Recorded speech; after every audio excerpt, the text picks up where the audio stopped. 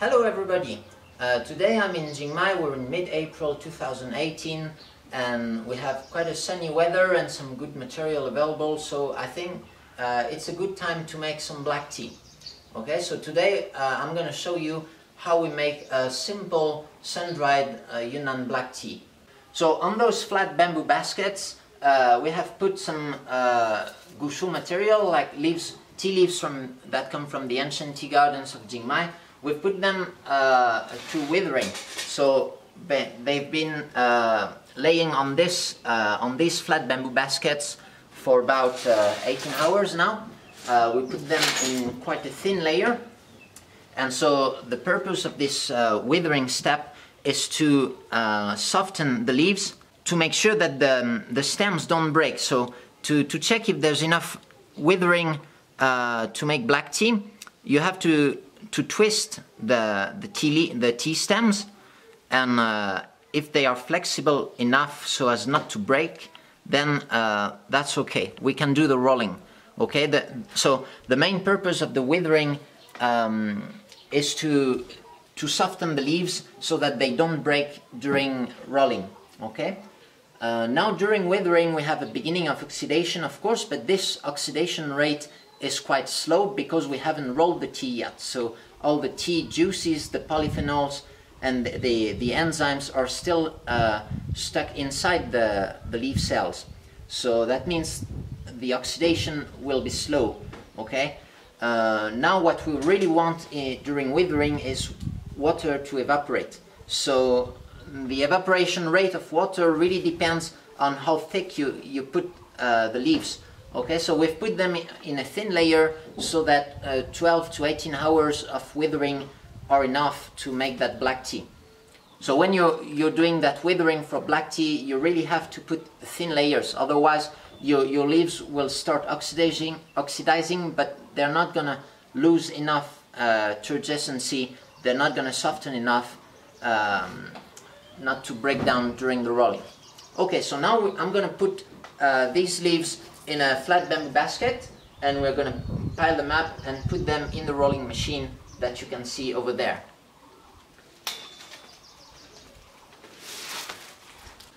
So in each batch in the rolling machine, I'm going to put about maybe 10 to 15 kilo of fresh leaves, but of course it really depends on the size of your rolling machine. Here we have a small one.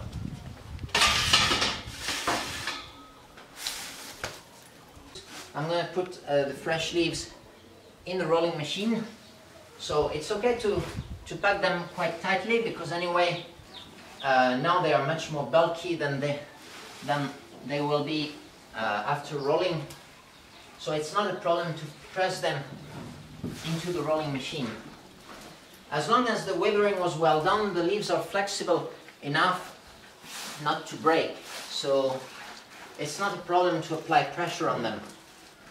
It's actually the goal, it's actually the purpose of rolling.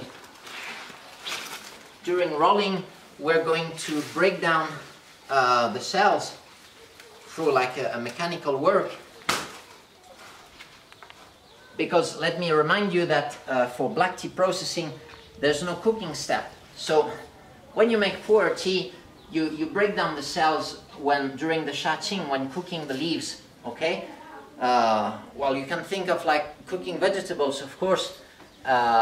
When you put them at first, they are very bulky, and as you cook them, they tend to shrink. And that's what's going to happen during rolling. Okay, for pu'er tea, it happens during shaching, and for black tea, it happens during rolling. Okay, I have quite a lot of leaves here, but it shouldn't be a problem. Maybe the initial pressure will be quite high. So you can see there's just it's a very simple machine. Now there's just a lid on top. The machine is rotating against some little blades that are shaped on the base of the machine. So the leaves are going to be shuffled inside the box here, and as they are shuffled, they are pressed against the lid. And that's how you get that rolling work. In some places of the world it can also be done by hand, but it's a very long job, and most of the time it's done in a machine, really. And the machine tends to give a more consistent and potentially higher pressure than what you could apply by hand. So the rolling is going to last for about 1 hour, so it's a really long rolling. Let me remind you that for poor tea, rolling lasts only about 4 to 6 minutes, I would say. So here we have a rolling process, but it's totally different purpose and objective, totally different from what we do with rolling in poor tea. So I'm going to start the machine now. Okay, take that basket back here. And so now you can see the machine moving, and at the beginning we don't apply much pressure. We have to leave some time for the leaves to shrink a little bit due to the mechanical work, and maybe after 5 minutes we're going to increase the pressure by moving the lid down. Okay, so now our tea has been rolling for about 5 minutes. Just to show you, I'm going to stop the machine and open the lid. So to show you what the leaves look like now. So you can see they look a bit like green tea now, because they have shrunk a little bit due to mechanical action. In some way you could say they look a bit like a pu'er tea during shaching, you know. They are half shrunk, they aren't totally broken down. When you touch them you can feel they're a bit wet. That's because the juices are being extracted from the leaves. We're just like pressing the leaves and squeezing the water out of them. So now I'm gonna close the lid again, and notice that here I'm gonna put the lid down a little bit, okay? And I'm gonna do, so now there's more pressure than before on the leaves. I'm gonna start the machine again for 5 minutes, and we'll see what happens. So 5 minutes have passed again. I'm going to stop the machine again. It's just to show you, that's not the usual procedure. Just to show you what the leaves look like. So you can see that they have shrunk again, like they are again more pressed than the last time I showed you. And they are still green since not much time has passed, okay? But I can feel they are more wet than before, because more juices are being extracted. So now you can think that the oxidation rate is getting higher and higher. It means that within a couple of hours the tea leaves will turn red, okay? Now, if I smell it, it still smells very fresh, like freshly cut grass. And at the end of the rolling, well, even during the rolling, the fragrance will change, okay? It's gonna go from more grassy fragrance to more floral, and maybe even after more fruity fragrances. But we'll see that during oxidation, okay? So I'm not gonna show you every time we do this, but I'm gonna close the lid, and this time I'm gonna just leave it more open than before, so as to let the water, the surface water, evaporate, because we don't want that water to accumulate as we press the tea. We want it to evaporate. So we have to alternate between cycle in which we press the tea and cycles in which we release the lid, so as to let the machine move and at the same time let the water evaporate. So I'm gonna start the machine again for 5 minutes in this position, and afterwards in 5 minutes I will go again with pressing, and at that time I will press it even more, and that's the purpose. That's why the rolling is so long, because we want to slowly squeeze the tea leaves, and every time we squeeze more, afterwards we have to release the pressure to let water evaporate, okay? So now let's release the lid and start the rolling again.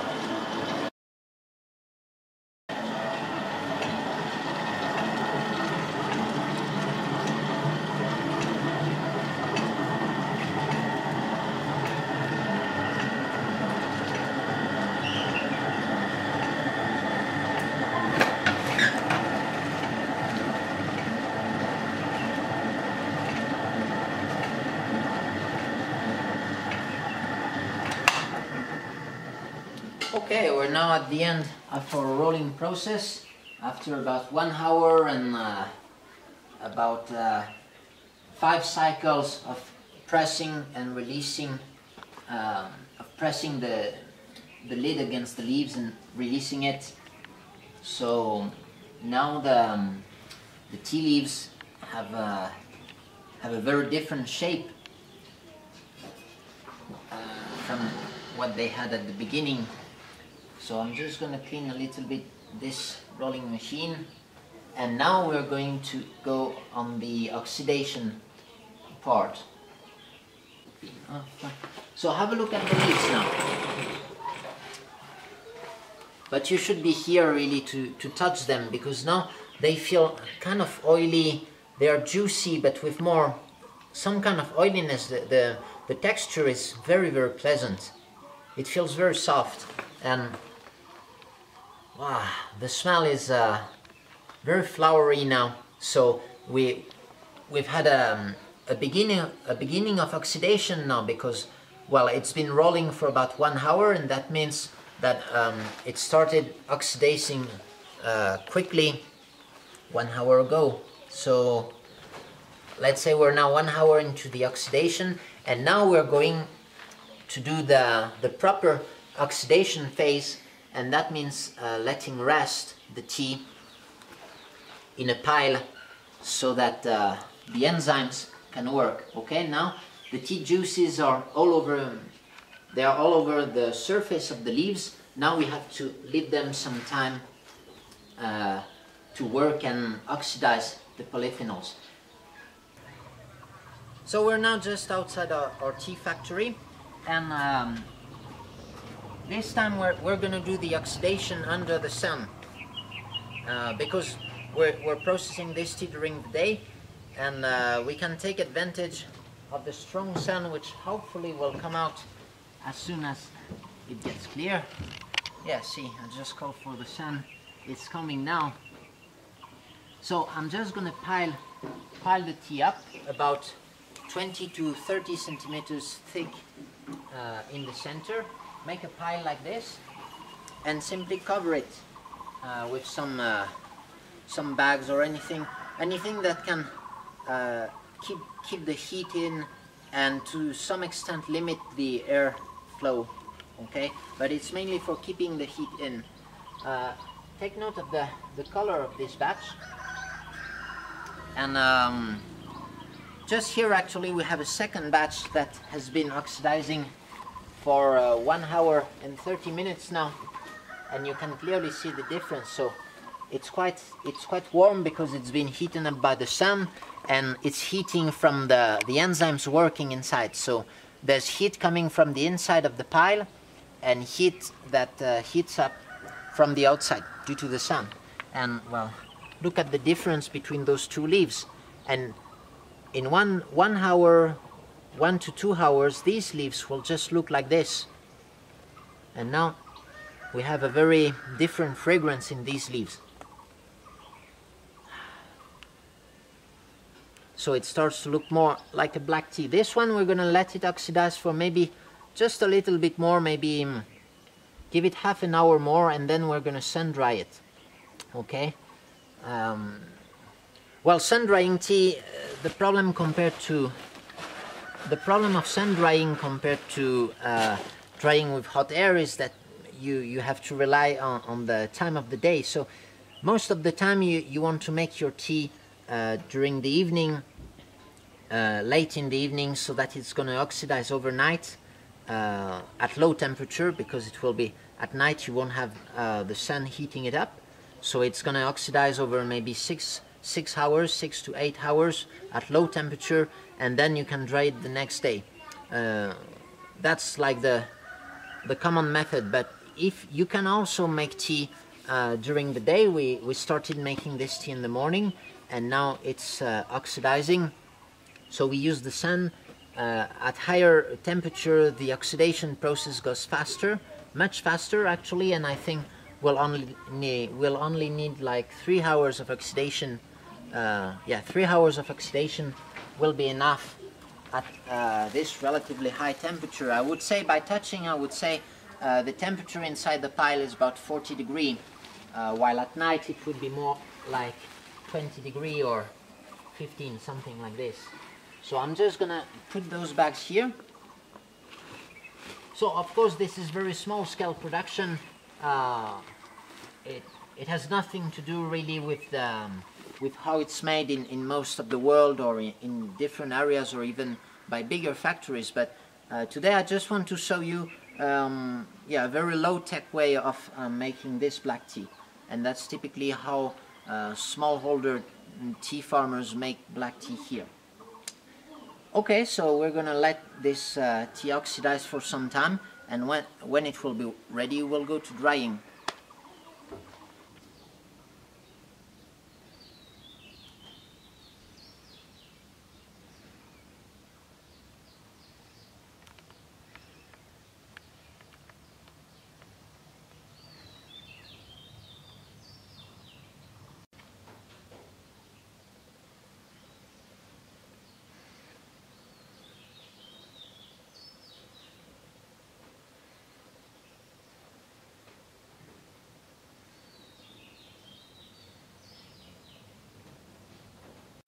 And here is what the tea looks like, the tea we just got in the greenhouse.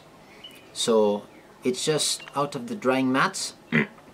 You can see this tea doesn't look very good, like in the way it's not very tippy, okay, because it's gushu material, and especially the material we got yesterday was quite old. Actually, we kind of let the flesh grow old before picking it.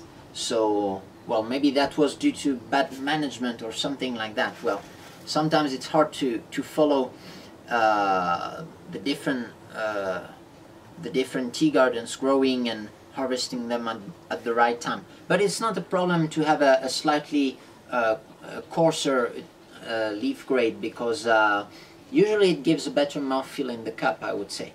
It's mainly on the aspect, like maybe many people like to have very tippy tea, but if you're really into the taste of tea, you can have very interesting things with slightly coarse things like this. So I'm going to brew just a little bit of that just to test it, try it. Now, since it's just out of the drying mats, it's going to taste very different, very fresh, but very different from what you can get by tasting it after maybe 2 weeks or so. Okay. I know it's recommended to use 90-degree water for brewing black tea, but really in the professional world in Yunnan, when we try black tea, we typically use 100-degree water. I think it's better because you can't hide anything, like maybe the harsher side of the tea will come out, but I think it's better when you're testing tea. Well, typically I use 100-degree. I use boiling water even for black tea. So I'm just gonna rinse, give it a quick rinse. So you can see, since the rolling was very tight, everything comes out even during the rinse. Of course you could say the rinse is optional, but well, yeah, we do it more like a habit. And you know, it's always good because you don't know what can happen during the tea processing. Maybe some dust can accumulate on the tea, maybe during withering, for example. So I think it's always good to rinse the tea. Just give it a quick rinse so that you don't take too much taste out of the tea. So yeah, so we have interesting fragrance in the cup, in the pitcher. We're going to do the first brew. So you see that I brew it Kung Fu style, just like a pu'er tea. Maybe that's a habit from Yunnan. Of course, you can use different ways for brewing different teas. For brewing black tea, you can brew that kind of tea either in a mug or in a large teapot. But typically, I still prefer Kung Fu style to get most out of the tea. So what I can see here is that the tea soup looks quite thick. It looks quite oily. It's kind of sticky. It sticks to the walls of the glass of the pitcher. So I think that's a good sign. Usually it means that you're gonna get good mouthfeel. You can see it's also quite dark, so I would say it's quite a high oxidation degree we have here. Well, I would say medium high. It's not. It could be higher than this, and then the tea soup would be redder. Now you can see it's still quite orange. If it was light oxidation, it would be yellow-orange, like you typically get in like Dansong or Oriental Beauty.